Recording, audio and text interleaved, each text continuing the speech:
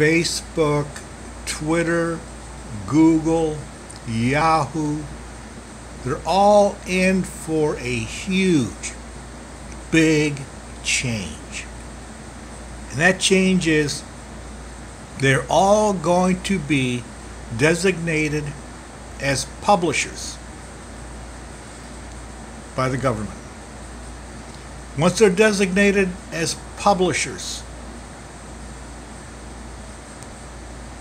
they will be free to censor anyone they want, just like NBC, CBS, New York Times, etc.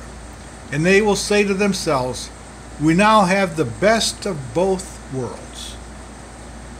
We can censor and make money off of advertising. But that's not how it's going to end up. Yes, they will censor. They're doing it now discreetly. Once they're designated as publishers, they will do it openly.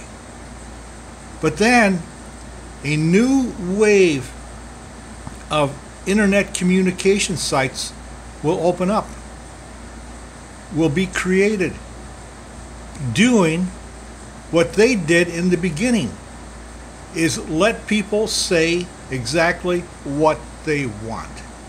That's how these Facebook and the rest of them started, and they're no longer like that. They control speech on the internet.